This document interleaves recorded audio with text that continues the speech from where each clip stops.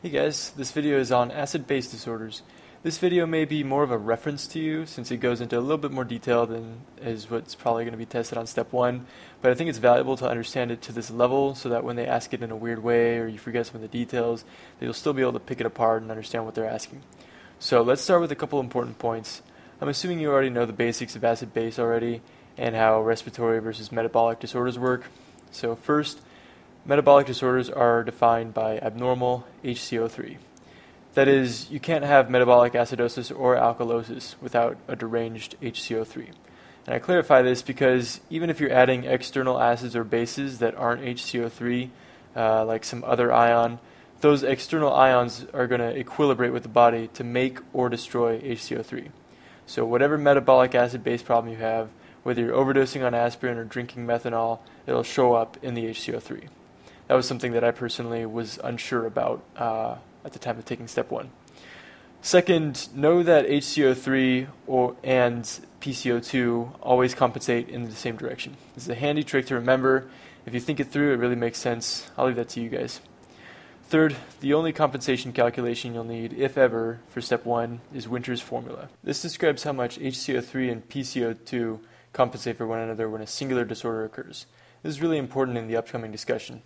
So really quick, that's just PCO2 equals 1.5 times HCO3 plus 8. And that's just plus or minus 2, whatever you get there. Alright, now, let's take a look at this diagram I drew up really quick. We're using the example of a metabolic acidosis where HCO3 is low at 16. Therefore, we'd expect PCO2 to also go down to compensate. To find out exactly how much, we use Winter's formula. 1.5 times 16 is 24, which adds 8 to get 32. So that means we'd expect PCO2 to be somewhere between 30 and 34. That's a normal finding in the context of our pathology. Notice that our new normal is below the normal lab value range for PCO2, which is 33 to 45.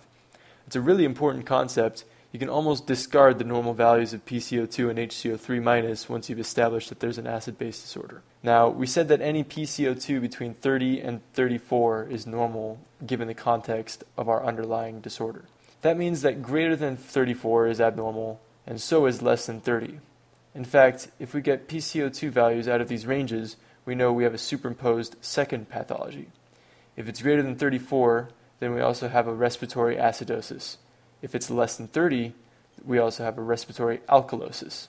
This is really the entire trick to understanding mixed disorders. This is how you identify an asthmatic with a respiratory acid-base disorder and an underlying lactic acidosis, which would otherwise kind of cancel out or add together to look like one pathology.